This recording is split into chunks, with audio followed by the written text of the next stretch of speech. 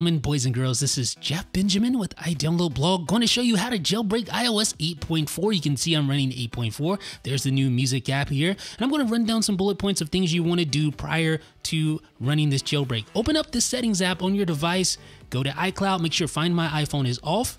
Also go to Touch ID and passcode, make sure your passcode is disabled. Enable airplane mode via Control Center, and then go to privacy. Go to location services, disable location services temporarily. And once you do that, make sure that your device is actually connected to your computer and that your computer recognizes it. One way you can do this is by opening up iTunes and make sure that it sees your iPhone. That's really simple. Also, if you can, perform a full fresh restore prior to running this jailbreak. It just makes things so much simpler, and also reboot your device if you haven't prior to starting. All right, so now that we've covered all those bullet points, let's get on the road with this jailbreak. Here is the tool. You want to uncheck 3K Assistant. It should recognize your device running 8.4, then click Start, and that is it, folks. That literally is it. So now your jailbreak will run,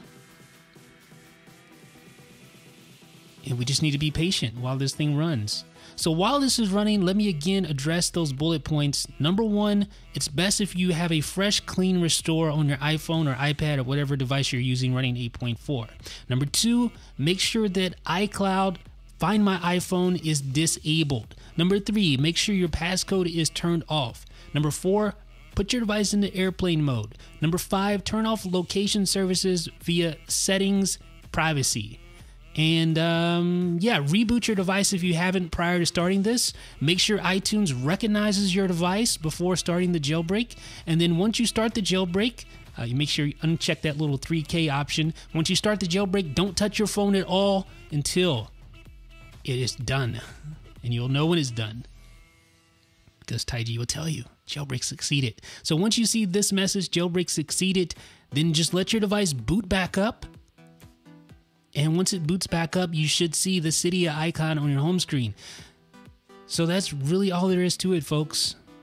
It really is that easy. The nice thing about this jailbreak is that Cydia Substrate already works out of the box, so all your favorite jailbreak tweaks, as long as they're updated for 8.4 or that they work on 8.4, you'll be able to use those, run those, and enjoy your jailbreak tweaks.